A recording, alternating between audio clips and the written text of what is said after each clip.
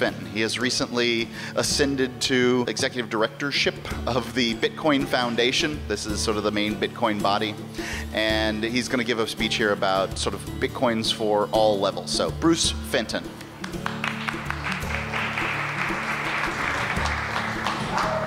Thanks, Mark. Hi, everybody. Good to see you. You'll forgive me, this is my first time out since a bad car accident I had in early May, so I won't be as, if you're expecting Andreas Antonopoulos, you may be disappointed. It may not be as polished as I would normally be, but I'm going to talk about a few things, and we'll leave plenty of time for questions. The audience, as always with Liberty events, is fairly mixed. We have, well, let's actually just do a quick little poll. How many people would consider yourselves Bitcoin experts? A couple, okay. Who is brand new to Bitcoin? Ah, okay. And then everybody else, I take it, is somewhere in between? Okay, all right, so that's what I'm talking about. So I didn't realize there'd be so many newcomers, so I'll very, very quickly just cover what Bitcoin is, how it works. And bear with me if you've heard this 5 or 10 or 100 times. I find it actually useful to talk about the basics because it is so hard to really grasp. I still haven't figured out a way to explain Bitcoin in an elevator pitch because it is a very unusual concept. I was talking to a reporter about a week ago and he was asking about how you can make it more simple. I haven't seen anybody really successfully do it. It's one of those things you have to sort of see and experience to understand. And it reminded me of the very first time I showed somebody what email was. And as simple as it seems now, it was kind of hard to understand at the time to say, okay, it's like a letter, but you don't mail it in the mail. You put it on a computer and the other person sees it on their computer. And I remember I was a client of mine in the investment business I showed, and he was right over my shoulder, and we had somebody on the other end who would respond right away. And he was like, wow, that's incredible. And that's sort of the way Bitcoin is. It's kind of like something you have to see and experience. It's not something you can get because it is such an unusual and new concept. It's not something you can usually get in 30 seconds. But the basics with Bitcoin is, what Bitcoin is essentially, the email of money, basically. It is, and at its core, what it is a ledger, all right? The ledger in Bitcoin is called the blockchain. And if you think about what a ledger is basically a statement of truth. How do you know you are allowed to be here? Who has an armband? Probably everybody, right? Well, that's a form of a ledger. They had to get your name and registration. If you work at a company, how do you know you really work there? How does Rogers really know that you have a campsite or you are supposed to have a key to your hotel room? If you work at Microsoft, how does Microsoft really know you're an employee? There are hedge fund managers that have made $1 billion in a day. That's a ledger entry from one account to another account, making somebody $1 billion in one day. Simply ledger entry. Everything in our world really revolves around ledger entries, which are basically statements of truth. It's a statement of truth if Rogers says, yes, you are in room 20 and you are authorized to have a key. That's a ledger entry. And it is the same principle that would go behind Bank of America saying this hedge fund manager made $1 billion, or you know, Mark Zuckerberg has $25 billion. How do we know he really owns those shares? How do we know Facebook has value? It's all ledger. And we've had ledgers for ages in humanity. And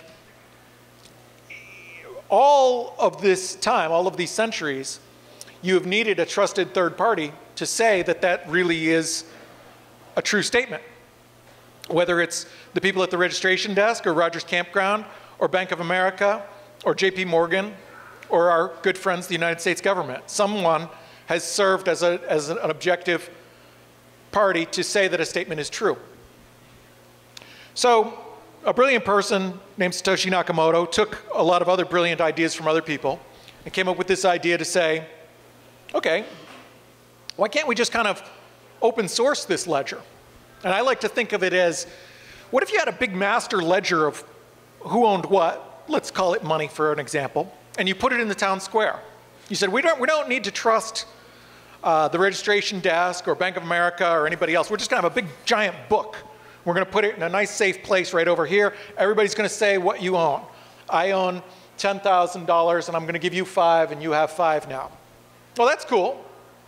A couple problems with that. One, the physical ability to go and access that. Another is security and privacy. So, okay, we take that book and we put it on the internet for everyone to see. We kind of open source it, let anybody access it, like we would access file sharing. Well, that solves a lot of the problem, and that technology has existed for some time now. But another challenge was, do we really want to say, Bruce Fenton has $10,000, I give $5,000 to you, and your name is on there? I may not want that, you may not want that.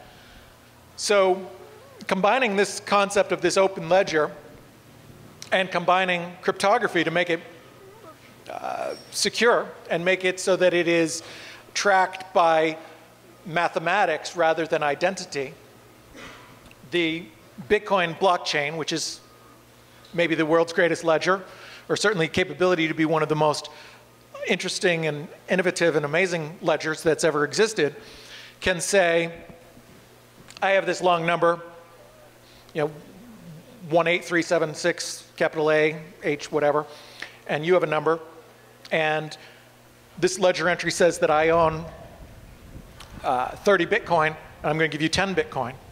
And then that is a statement of truth that is proven, and since it's open source, there's 1 million computers that can download that and see that as a statement of truth.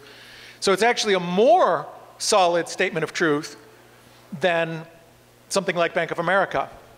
And as much as we can criticize these large organizations that none of us are fans of, whereas the massive banks or certainly governments, their ledger entries are usually pretty solid. If Bank of America says you have $1 billion, you almost always do. But as stable as they may be, this ledger is more stable because you are not relying on another party. And with that comes a lot of other benefits. You don't have, since you're not trusting that third party, there's more to it than just saying, I don't really trust that Zuckerberg has 25 billion because Goldman Sachs says he owns those shares. That's not a real major concern. We pretty much know that despite their faults, the ledgers of the major banks and things like share ownership and major cash ownership are pretty accurate. But there's all kinds of other problems with it, with having a trusted third party. There's the problems of failure, and nobody ever thinks they're going to fail. People in Cyprus didn't think their economy was going to fail, and then one day the government just said, you know what, we're taking 20 or more % of your money right out of your account, it's ours now. It's a similar thing is happening in Greece. In the United States, we've had things like that happen where people weren't allowed to own gold, and many people in this room you know well.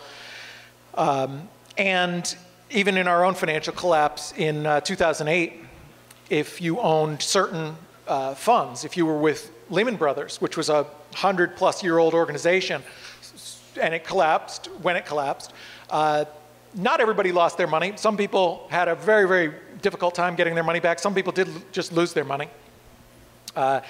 If you were with Putnam Funds, the Putnam Prime Fund, and a couple other funds, at the very least, your money was tied up for a long time, even in what is considered by many to be one of the most stable economies. And then you have another problem with trusted third parties, which is they can be co-opted by other third parties. There was, in the post-9/11 hysteria, where a lot of bad decisions were made as a result of this horrible tragedy of 9/11, one not so bright person in the government got the idea and said, well, let's freeze all the money of all the Muslims. And somebody else who maybe was a little smarter said, well, we don't ask religion in America on your bank account forms. So how do we do it? He said, I don't know, let's seize everybody's money who's named Muhammad. This is a true story. Which, by the way, is the most common name in the world. It's more common than Timothy. If you would have seized everybody's name Timothy after the Oklahoma City bombing, it would have been more fair, because at least there's not quite as many people. So the most common name in the world, they actually froze almost all of these people's money in some form, basically everybody named Muhammad and a few other names. For a period, luckily, someone just a little bit smarter in government figured out, wow, that kind of breaks many, many laws, including the Constitution, and has numerous other problems. And they sort of backed down from this. But there was indeed American people who had their money frozen because their name sounded like the same religion of the people who were credited with attacking us.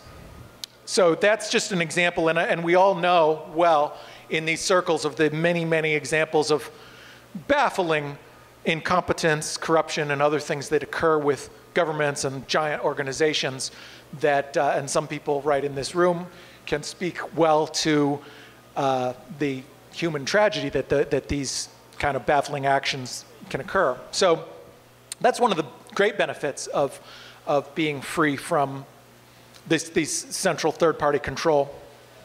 And another one is just the concept of saying, if we were to design, well, not we, but if normal people were out there and you walked to the man on the street and said, hey, design the best government. Whether they're statist, Republican, Democrat, independent, whatever they identify themselves as. If you said, you know, identify the things that you really think the perfect government would do. Even the statist-leaning people probably it wouldn't occur to them to say, yeah, monetary policy. Absolutely, we need government to control money. In this audience, certainly not, and a lot of other people. It's just not something most people would come up with. Yet we sort of accept this fact that, you know, we need someone else to control money. So what Bitcoin does through this incredible ledger, it enables you to have these statements of truth of who owns what in a way that makes it completely independent from any trusted third party. And that has incredible implications. The invention of this blockchain technology can change the world. It can change the way insurance and any other thing where a trusted third party is needed can, and I think will be changed by this technology. And meanwhile, you notice I haven't talked that much about Bitcoin itself, the currency. This currency, which is the first and most major successful application of this decentralized ledger, is really cool as well. It enables you to transfer money instantly without knowing who the other party is or them knowing who you are, without any identity verification, without a lot of friction, in a very simple way. And it has a ways to go in some ways. It is early technology. I would say it's kind of like, when I use the email example, it may be like, if you remember, how many people had one of the early email addresses that was just a long string of numbers that looked like a Bitcoin address? Even Prodigy, and I think maybe even AOL, the very first iteration of AOL, was these long addresses. And AOL was one of the first to innovate and say, you can have your name, Bruce Fenton at AOL.com. Which people are like, wow, that is incredible. To be able to choose your own, not have this long string. And of course, you couldn't email people. You know, nobody had email. So you and your one friend who had email could use that name, and he or she wouldn't have to remember the long string. So that's that ability to transfer money instantly. It basically is like email for money. And if we look and say, how come 20 years ago, when email was first starting to be used, why couldn't I have just emailed you and said, here, Bernard, here's $10,000. And he could say, oh, I trust Bruce, this is good. And then he gives it to somebody, well, it doesn't matter if he trusts me. You need somebody else to say it. And now we have this ledger. So it's a big deal. And it's, as I said, it has a ways to go. I think we're kind of like these early days. There are some things that are clunky. Here we have a lot of vendors that accept Bitcoin, but you see some of the challenges with it. Even for myself, I like to spend Bitcoin, of course. You know, we have Wi-Fi and other, just other things that will be, I think will go away in the coming 1, 2, 3, 4, 5 years. And it will be easier than cash in every way. In some ways, it already is superior. There are certain things like, transferring money over distances, where Bitcoin is absolutely superior. When I deal with a lot of Bitcoin people, of course, and I do things like events, and I'm doing different deals and things like that, and I have a lot of friends where we owe each other some money or whatever, and Bitcoin is vastly superior for those kind of things. For me to have the ability to go to a friend, and the friend says, hey, here's the address, oh yeah, here's that cash I owe you, and they get it, that's a big deal. So there are certain things where Bitcoin is already clearly, totally superior form of money, and overall, I think those benefits make it an overall superior form of money, and these other things where it is a shortfall, I think will be fixed. And the reason I think that is because there's almost more money going in venture capital money into Bitcoin than any other area. Huge, huge investments, very serious investments now, where just a couple of years ago, I went to a conference like this, and I've come from the investment business, and I had been to hundreds of investment conferences. I said, well, let's be a little casual, I'm gonna go without the tie. And I did kind of the jacket and pants thing. And I walked into that conference and I said, oh boy. And I kind of took the jacket off and tucked it on a shirt because having a jacket just didn't fit in. And then it changed quickly. Within a few months, then you saw a few people with jackets. And one people said, there's venture capitalists here. Those guys with suits in the front. And everybody's kind of like, really? They're here? Why? Why? Are they going to invest in a Bitcoin business? Couldn't believe it. And then shortly after that, BitPay was doing their $2 million round. My friend Jason and I were here, and we saw them. They had their Lamborghini parked out front in Miami. And that was one of the first serious companies right around the time Coinbase. It's like, wow, real companies are actually raising real money. Well, since then, these companies like BitPay and Coinbase have raised many raises, and they placed their valuation well over the $100 million range. And we see really serious players entering the space, like Circle, where the entrepreneurs running it have run very, very successful companies in the past. And you see more really serious people leaving big, big jobs from Facebook, Google, other leading companies, and going into this space. And you see a lot more $5 and $10 and $20 million raises. You had one company where their original seed round was over $100 million, this company called 21.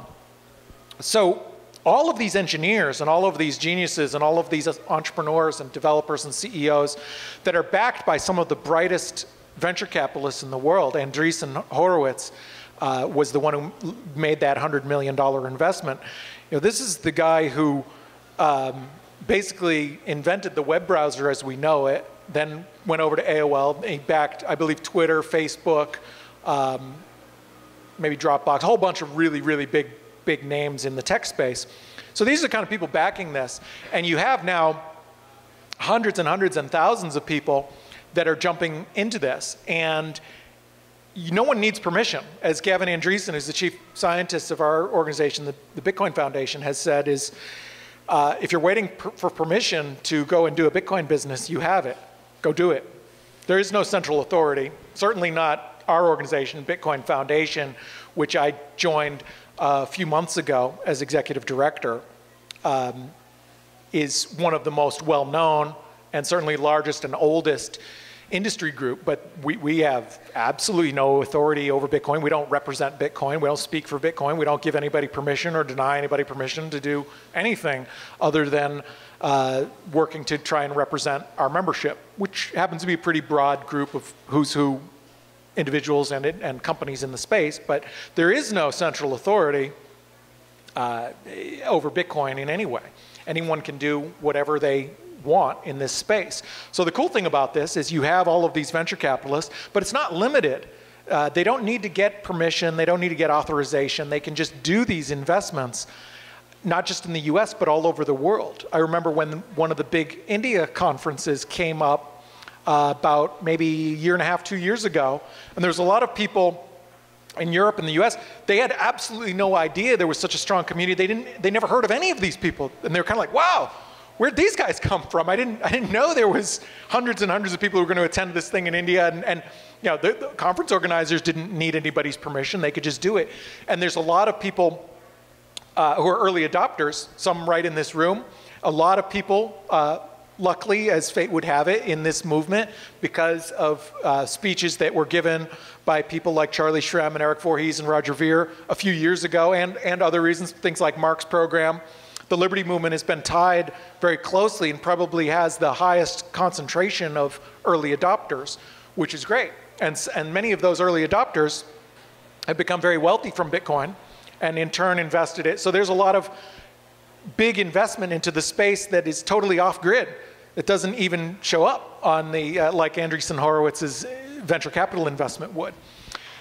So that's significant. So all of these companies are out there, even the ones that, and many will fail, most will fail statistically, but even the ones that will fail, many of those will further the technology. The ones who come after them will learn what mistakes they made, and it will make it easier to do the things where Bitcoin still has some room for improvement, which is almost everywhere. Bitcoin has room for improvement to make it easier and simpler.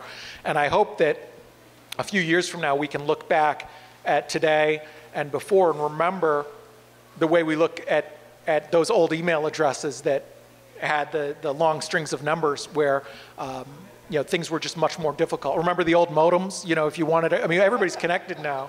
And people are complaining like it's a little hard. Even I was just complaining like, you know, it's a little hard with your Wi-Fi reception. Remember, we didn't even have smartphones just a few years ago. I mean, it's just, what is it, 8 years or something, 6 years when the first iPhone came out?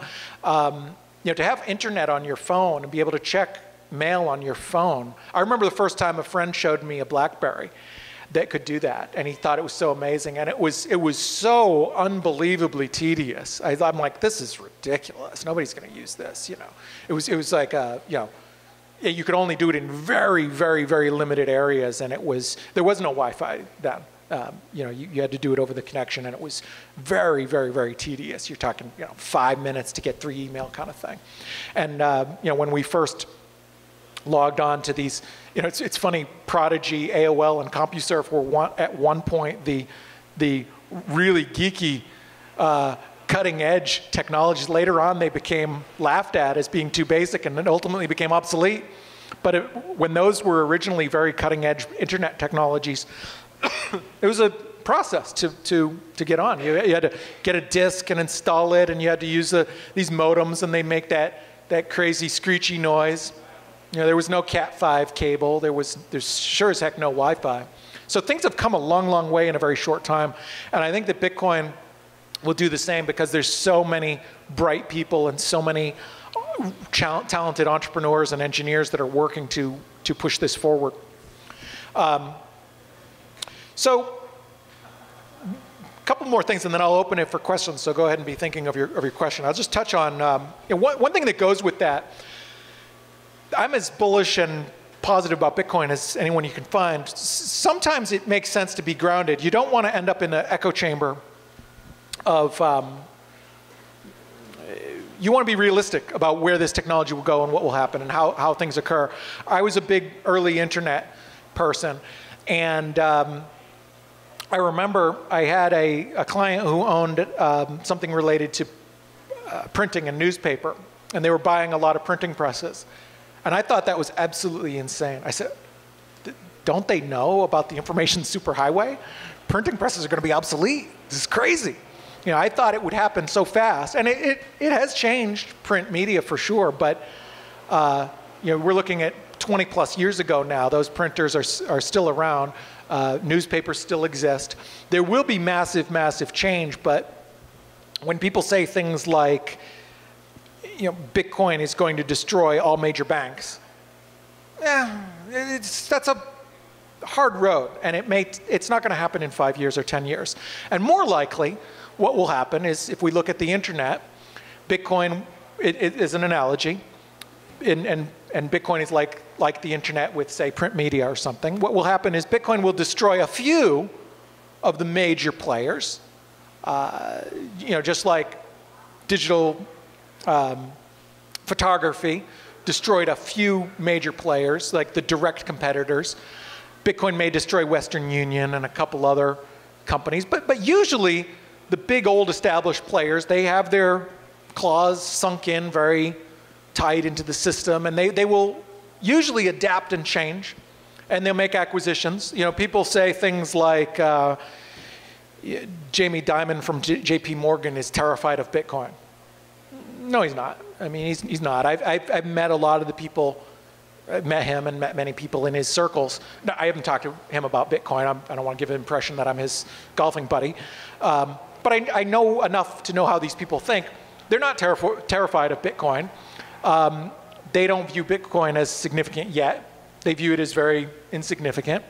And from their perspective, they may have a meeting with a guy who reports to a guy who deals with Bitcoin in their company, a very relatively junior person. And then the next meeting, they have a meeting to discuss what's your China expansion strategy, which is a $100 billion play. And all of Bitcoin on planet Earth is worth $5 billion or something like that. So the way that these giant companies think is, yeah, sure, this may work. And what we'll do is you know, they may not realize how much they may have to adapt. It may kill a couple of them, which would be great. But in general, these companies, they'll wait until these companies are in the space are large, and they'll acquire them and integrate them, just like was done with the internet. I don't say that to be pessimistic. I'm just saying that's, and that's not necessarily a bad thing, because it makes things better than the way they are now. And you can almost view Bitcoin as a bit of a Trojan horse. You know, once it is out there, a lot of the companies who don't really understand the technology don't really realize that it is not like the old days. Suppose a few years down the road, one of the super banks acquires one of the super huge Bitcoin companies, which will happen, I believe, and they integrate it. Well, what they don't realize is that this is a new type of technology that changes all the old rules. When I used to work at Morgan Stanley, if we wanted to transfer an account from Merrill Lynch to Morgan Stanley, it was a big process. We had to fill up a bunch of forms here. They had to fill up a bunch of forms. There's this system called the ACAT system, which all brokerage firms in the country all communicate with to allow to say, you're going to transfer your account from Schwab to UBS or whatever. And they all have to cooperate, and it takes days or weeks. And if anything is different, like a middle initial or an address change or someone's died, it could take a year. Well, with Bitcoin, if it's real Bitcoin that the people really own, there is nothing they can do to prevent it from being an instantaneous transaction. So there won't be the days of someone like I was in my early 20s, you know, cold calling, trying to get people to switch from one account to another. Because if they get upset, or the bank does something they don't like, or they feel there's a better option, or the solutions to hold your own Bitcoin on your phone or in cold storage or something like that become at an ease of use and comfort level that not us, but regular folks feel really, really comfortable with, it will take, the barrier for them to leave is zero. They're just going to leave. And that's a lot more power in the hands of the people, and that's really significant. So that's one thing. I think understanding that this, in my opinion anyway, is the most important internet invention since the internet. But to be realistic about how this may unfold by looking at other examples in history when this kind of thing has happened. So another thing is that goes with that is there tends to be some overzealousness in our space, and I'm guilty of it. I wear this shirt all the time, and my good friend Roger Ver has exactly the same shirt, and I believe he wears it for the same reason, because this is one of the most obvious Bitcoin shirts. You can see it from a long way away. And I wear it partly just to get, like especially if I'm going to be in a public place like an airport, I wear it because I kind of want people to see that logo and be thinking about it. I also like to start conversations with people about Bitcoin. And so I'm as guilty as anybody about sometimes being a little overzealous about talking about this technology to people. But we should be cautious to not over-focus on adoption, but to let the technology develop. You know, it wouldn't have made a lot of sense to be pushing email down people's throats in 1992. It's like, you've got to try email. You know, tell them about it, let them try it. But the technology and the engineering, I mean, you're better off pushing somebody to say, go be an engineer, go work at one of these companies, go develop solutions. And using Bitcoin yourself, you know, these are things that are probably better than trying to, you know, I have mixed emotions when I see people on a board like Reddit say, you know, finally, after 3 months, I finally got my local coffee shop to accept Bitcoin. I kind of cringe a little bit because I say, well, you know, how much did you have to harass this poor coffee shop owner? And how much is it going to affect them? You're going to buy it with Bitcoin, but you were buying it anyway. So at the end of the year, they may say, you know, okay, we made an extra $40, and it was kind of a pain because we had to train people. You know, it's better to just kind of let the technology work, make better and better solutions, and let it flow. So those are just a couple thoughts that I had. We'll go ahead and open it to questions. We have a little bit more time. Go ahead. I just like what you mentioned there, to let people accept it and see it for what it is, the value that it has, and I do see a lot of evangelizing, and when you get religious about an idea, it almost seems like, to the person, just an observation for me, it seems like it's not worth it, you know, like not worth their time, like you're having to push it on them, you know. So like I really agree. I agree with that. I just wanted to... Yeah, definitely. I mean, I think I've had conversation. I was at a little, very similar to the coffee shop story. There's a little shop that I go to all the time. I buy the you know, healthy green juice drinks. And I said, you ought to accept Bitcoin. I started telling them about Bitcoin, and I could see the owner was just kind of like, what? So do you sell Bitcoin? Are you trying to get me to sign up for something? They were kind of backing up. And it was before I was with the foundation. It would have been even worse, because I would have been like, well, I'm with an organization, but I'm not trying to sell you anything. You know, it would have hurt my credibility and not helped. So, so you got to kind of tone it down. And the best thing to do is you get a conversation with somebody, tell them about it, and just get them to open a wallet. Say, take out your phone, download a wallet, I'll send you $1. And you send it to them, you show them, and that will accomplish way more than I just accomplished in talking for a half an hour. You can do it in 2 minutes. My son, Alexander here, he did that for one of his teachers. Set up a wallet for her and sent her Bitcoin within a minute. He owns some Bitcoin because he has his own little Bitcoin business, because they wouldn't let him have a credit card, but he's able to have Bitcoin. And he has his own financial independence with that. He wanted to, for ages, he wanted to get Xbox Live account. And I said, yeah, I'm not real huge on supporting video games. I'm not going to pay for it.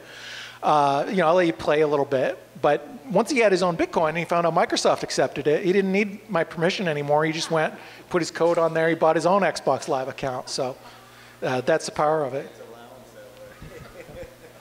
Thanks for your talk. I'm really new to Bitcoin. I've been doing my own independent research, and one of the things I came across in doing that was somebody brought up the question of at some point the ledger is going to be so big it'll take up more memory than it can handle, than your resources can handle.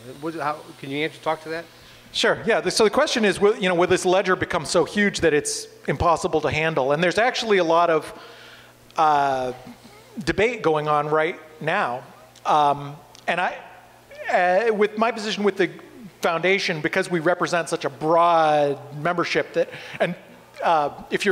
who's really active in the space so much that you know about this block size debate? I mean, the people outside the space are almost laughing at it, because it's so, it's like the old joke they say about academia, the infighting is so fierce because the stakes are so low. But I don't mean to make light of it. I mean, there's very, very, very smart people who are very passionate about this and fighting quite a bit about what the solution is. So because we try and represent all of these members, we are not going to take an official position on which solution is the best. Gavin Andreessen was employed by the foundation for many years, is now employed by MIT, but he still serves as chief scientist of the Bitcoin Foundation. He has very strong opinions, but there's a lot of other members who also have strong opinions. But anyway, so aside from the exact specifics of how it will be solved, there are a lot of solutions looking at ways to solve this. One is that computers are getting more and more powerful all the time. There are ways to prune pieces of the blockchain so that you don't necessarily need every single computer all the time to have this entire record of history going back to early transactions in 2011 and so on. So anyway, yeah, it is a challenge. It's not, there are certain things. One of our board members, Jim Harper, has done a study on threats and risks to Bitcoin, looking at regulation and other issues that could threaten the space. It's not a huge issue of concern. Pretty much my feeling is that one of these solutions is going to come forward. It will be decided on probably pretty soon, and that's going to pretty much solve it. So I don't view that being a big challenge, a big threat to Bitcoin. Could you talk a little bit about the Bitcoin memberships and the foundation's memberships and how it benefits businesses, small businesses in particular? Sure. The question is talking a little bit about the Bitcoin Foundation membership. So like I said, the Bitcoin Foundation, there is no official head of Bitcoin or organization that runs Bitcoin or anything like that. We just happen to be the oldest and largest nonprofit group in the space. And to join, I believe it's $25 for an individual per year, or the lifetime membership is 100-ish. The reason I don't know the exact numbers is because we're just in the process of changing them. And then there are corporate memberships at the ranging from $1,000, $5,000, $10,000 all the way to $25,000. Or there has been a couple in the past who've even done $100,000 memberships for corporate memberships. So you can go to the website is actually being updated. One of the things that I did as executive director was kind of update that and change that. And then unfortunately I was in this accident, so it slowed down a little bit. But yeah, that'll be kind of going. And if you like Bitcoin and the space, it's especially with the cheap individual membership, I'd recommend it. As a storefront business owner, I'd like to accept Bitcoin, but the problem is I have a lot of employees, and there's a lot of turnover of employees. And so could you comment perhaps on the security, like as a business owner, and other business owners I speak to would also like to accept it, but they say, well, if I give employees the private key, it's a little bit like giving them access to my business bank account, whereas with the debit machine or credit machine, the bank's responsible for it if there's, fraud or a problem or whatever. How do you think the market's going to provide services to business owners to kind of simplify the process so that, employees can be trained quick and that it's safe? They can't just steal all your Bitcoin and leave. Sure. Yeah, great question. So basically, some of the security concerns around accepting Bitcoin as a small business owner, you wouldn't have to worry about the private key issue because you wouldn't give employees the private key. It's very easy for you to have your own Bitcoin address, and you can make the public part public, and they don't have to have access to the back end. I mean, for them to verify that the payment has gone through before providing the service. Yeah, they would be able to do that just with a public address. I have a public address right here. For times that I need somebody to send me money and I don't have Wi-Fi, I just carry this thing around. I put a magic card on the back, which is an inside joke for people who know the many connections that Magic the Gathering has with Bitcoin, including, unfortunately, one of the worst disasters in Bitcoin being Mt. Gox, which was originally an exchange for magic cards and became an exchange for Bitcoin and then collapsed. But anyway, I have this code. You can show this code to anybody. There's absolutely positively no way that anyone can hack this code. There's just no way. And when I first got into Bitcoin, I said, come on, it's a computer, it can be hacked. Well, this number here, the equivalent of this private key, if you just counted that high on a machine, the fastest machine known to man now, to just count that high, forget about cracking it, it would take something like 100 times the expected length that the sun will burn. I mean, it's just not going to happen. They can't crack it. So you can show this with total security to anyone.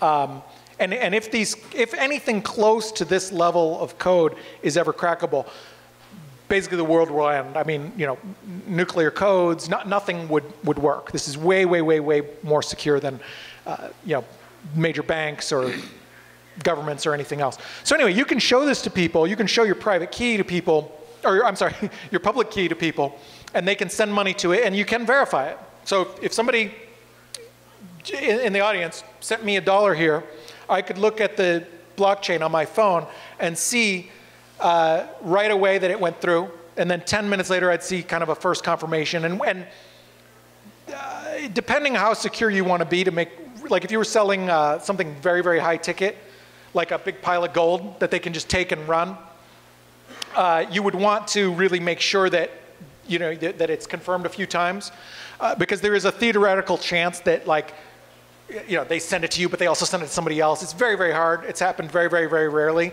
And once it's past 10 minutes, it's way less. And once it's past 60 minutes, it will never, ever happen. So anyway, you wouldn't need to have your employees show you private key. There are other dangers of it. Like they could just say, we accept Bitcoin, and same way that they could pocket cash and not tell you about it, they could have their own wallet and show their own code. And unless it's a very trackable product, you don't even know that they do it. So there are good companies like BitPay who are working very hard to solve these things. The other thing, what I thought you were going to mention when you said you had high turnover, is training. If you can integrate it with one of your existing payment platform systems, that's perfect. But if you have to have another training thing, which frankly is probably going to be a small piece of your business, unless you're, you know, some kind of liberty-oriented thing where a huge percentage of your customers, or technology where a huge percentage of your customers use Bitcoin, you got to go ahead and train these people. Like, okay, if somebody comes in with Bitcoin, here's what you do. You pull out the iPad and you do this and this and this. And they may not get a lot of, like if it's a restaurant or something, you may not get a lot of Bitcoin sales. And that, you know, that's a challenge because they're going to forget how to use it. So there are some challenges. The good news is, you know, definitely look at BitPay, GoCoin, some of these companies. There are really smart people working on this really, really hard right now. There are hundreds of people working on this right now to make it, it's doable now. May not be easy, may have some drawbacks, but it's getting better and better and better every day. Bernard. Yeah, Bruce, what's the latest on BitGold? BitGold? You mean the original one from years ago, or? No, it's been popping up in the news recently, so I was just curious about it. I'm not sure of anything. I've been a little out of the recent news thing, so I'm not really sure. What do you know about it? That's why I'm asking you, Bruce. Yeah, it's cool. I'm at a bit of a, you know, I think I've heard of, I know there was a BitGold as a predecessor to Bitcoin a long time ago. Yeah, no, this is much more recent. Okay. And I know that there were the assets of there was a couple of these BitGold kind of companies that sort of preceded Bitcoin, and then another one came along kind of around the time of Bitcoin, and they had different problems with the government and issues. And I heard about a year and a half ago that somebody was going to buy the assets of those and kind of try and jumpstart it on the Bitcoin blockchain. Mm-hmm. But I'm not. That may be what it is, but I'm not really sure. I wish I knew. Okay, thanks. In your mind, what are the main points of failure of Bitcoin? What are you most worried about? What am I most worried about the main points of failure with Bitcoin? Unfortunately, regulation is one of the biggest threats, in my opinion. We have this very burdensome regulation which came out of New York, and unfortunately has been copied by a couple states. It's the equivalent of trying to take email and when email came along, say, okay, you're allowed to send emails as long as you use a stamp and you log it in your logbook at home. I mean, it's, you know, annoying stuff. I don't think these kind of regulations are enough to really significantly harm Bitcoin or certainly kill Bitcoin.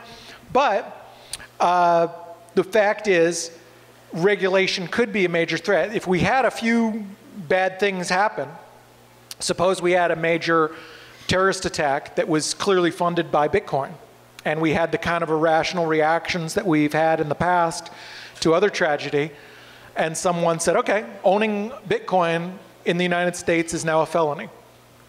That's it.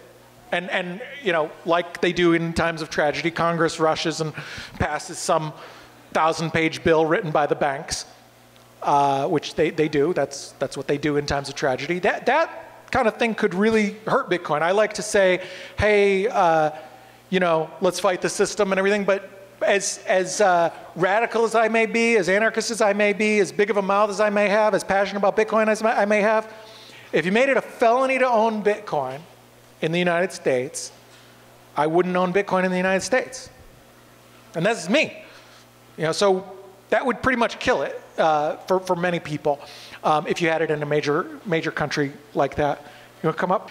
Oh yeah, I mean, you could go into another coin. I think if you had that type of, and that's a pretty, it's a less and less likely scenario as we go, especially as there's more serious venture capitalists and more of the, ironically, the old establishment like the New York Stock Exchange and Goldman Sachs who are becoming involved in this. That actually makes it less likely.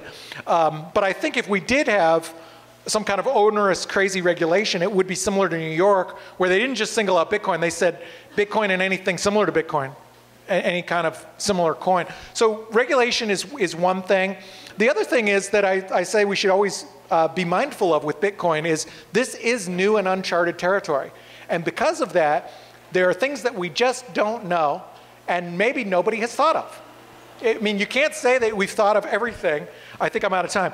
But we can't say we've thought of everything in this space because it's new. Nobody ever heard of Bitcoin until 6 years ago or so. So it's a new and incredible thing. And because of that, we just don't know what will happen. Well, thank you very much, everybody. I'll stick around if you have any other questions. Thanks.